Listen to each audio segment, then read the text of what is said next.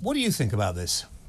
Well, I guess appear first and foremost... Because you're a lawyer, aren't you? Exactly. I guess I appear here tonight, not as an immigration lawyer or as some kind of activist or advocate for the position, but as somebody... So why do you appear here? Well, I believe in the rule of law. And in the first we all believe in the rule of law, but sometimes the law has to be changed. Well, I'm glad you should say that, because if we're going to have a debate about that kind of thing, it should start, first of all, with our treaty obligations and whether we should follow them in the first instance. No, we should leave that. OK.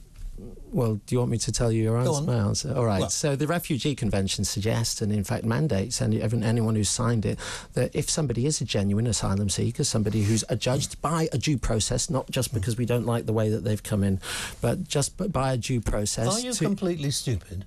You haven't heard what I'm going to say yet. No, because what you're going to say is very annoying to me. I am very angry inside. I'm not allowing it to come out. These people who come in rubber boats or the backs of lorries are criminals. There's a legal way to come into this country. These people are breaking into our nation. And the majority of people in this country are fed up with it. You want an answer to that, or shall I continue as I was going? I'd actually answer it, or you can continue out. OK, all right, well, we're going to... Just answer it. OK, well...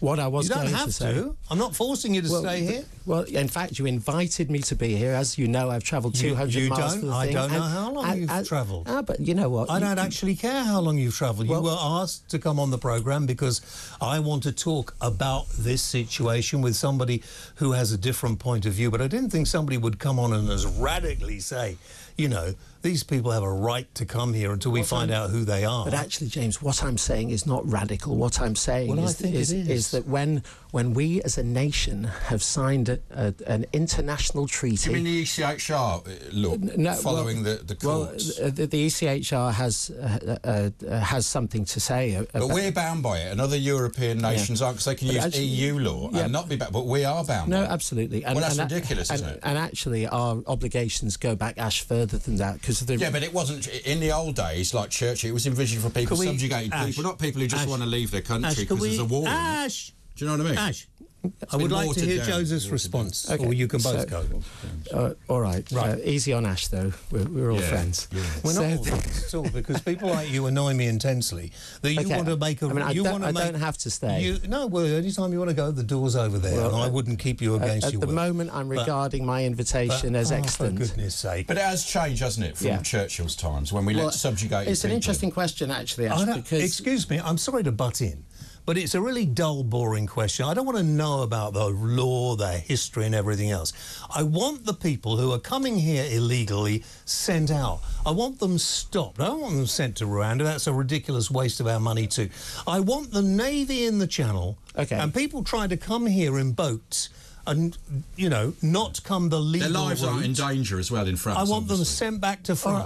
All right, so why are you against that? So we've started, and let's hope that I get to the end of my answer this time, James, with respect. But we've talked about people who come illegally. Yes. Well, actually, the process by which it's decided if they've come illegally, the process by which it's decided, James, if they are criminals, is one that's considered by a court and our due process. We need to change the law then, don't we? Because it's got ridiculous. So anyone can just come. How can you decide when people get rid of their... Well, if somebody's a refugee in the first instance, somebody who's for example, fled persecution... From France? Well, no, is because France such a bad place to you, Joseph? Well, I tell you what, France takes more than we do. In fact... Why don't they take a bit more then? Well, in fact, what happens when we say, OK, well, we're taking loads more of these people than others, actually, we take half as many as the rest of the European countries. Not saying that. We are a small landmass, and we have not got enough teachers, doctors, nurses. We've got the same population as France, about half the land. Making a valid point there, I would say, James. And when we're talking about the competition for resources of hospitals, schools, I'm very sympathetic to that.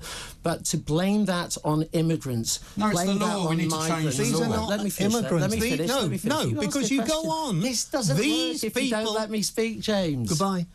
Wait, is that it? No, if that's what you think, it doesn't work unless you let me give an answer. No, I'm not going to let you go around the houses. I'm really trying to engage with these questions. Why don't you answer the question that I've asked you? Because sometimes one needs the attention span to get to the end of a paragraph to understand what the answer is. It's too easy to get in. I've had enough. All right, thank you very much. I don't need to talk to somebody as condescending and as rude as you are. Thank you very much. I ask a question. I really can't get It's got to go another 200 miles now. Well, look, I want to know why a lawyer would actually think that he can just avoid the question. He could probably get the same train he came here on, if it's still there. Oh, shut up, Ash. I mean, I just think... Poor guy. That, yeah, it really is. You cannot... When I ask the question, there has to be an answer. These people come into this country illegally. Well, no, he's right. It's legal, but it's because we've got ridiculous laws now that we can let anyone in who gets in. How can it be legal for somebody to pay? You just have to say you're an asylum seeker and that's it. You're legally you can come in. And that is the stupid way of the law. That's just... everyone gets in. I just think it's ridiculously stupid. Ian in Cambridge. Ian. Stupid. Hello, guys. How are you this evening? Well, I was okay, but now I'm fuming.